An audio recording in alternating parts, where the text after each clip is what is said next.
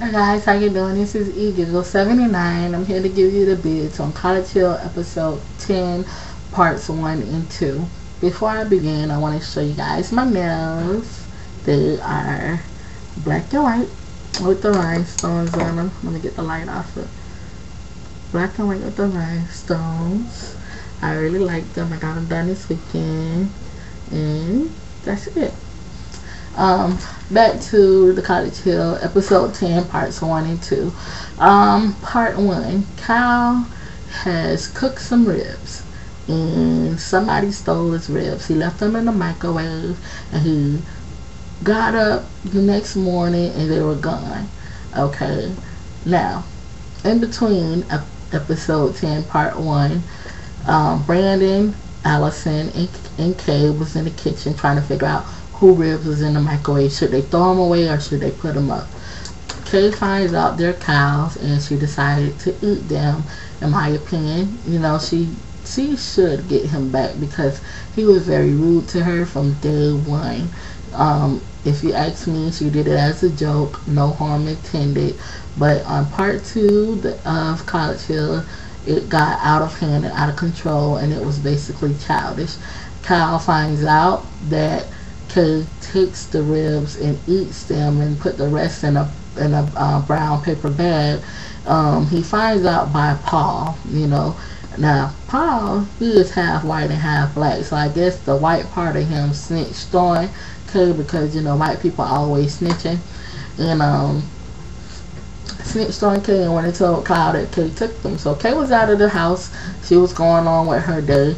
Kyle made like they say it was hilarious, but it wasn't nothing funny to me. But he made a stupid picnic with a half-eaten rib with a note that says "Eat me" with an umbrella. Like it's like a little picnic that he laid out for her. So when she walked in the door, that's the first thing that she's gonna see.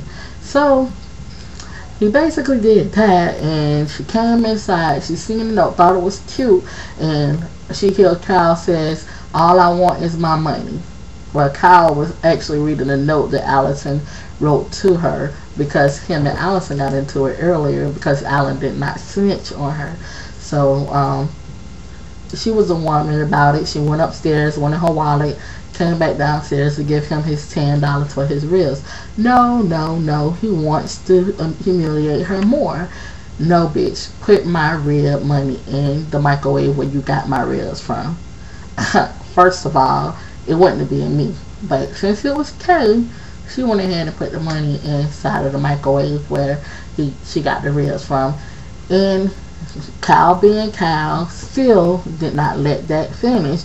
And in between all that's going on, the roommates are kicking and joking and just laughing about this situation. And it's all childish. You know, no one is helping this girl out. She's basically being a woman about it. She did not admit it in the beginning, but she gave the man the money and he's still acting a damn fool. Okay. He goes upstairs all in her face talking junk about her. He don't like her, blah, blah, blah. She's talking junk back. They all laughing, but when they see it get serious, that's when they want to hold, you know, Kyle and her back or whatever. And my thing is, with this episode, it was so childish from day one. It was childish. Kyle was rude from day one with Kay. And, you know, Kay shouldn't have ate enough ribs, but at least she gave him the money back. And it's just too much going on, and one episode is just like too much childish stuff. And the next episode that's coming up, they're gonna have a therapist coming to the house. Yes, they really do need this therapist because there's so much chaos going on, and all of them need to really grow up. That's basically it. They all need to grow up. So y'all stay tuned to that episode, which come on next Tuesday on BET. If you haven't seen episodes 10 part 1 and 2, go to BET.com/College Hill and pull up the episode from there. Your girl E Giggles just gave her opinion and I'm out. Peace.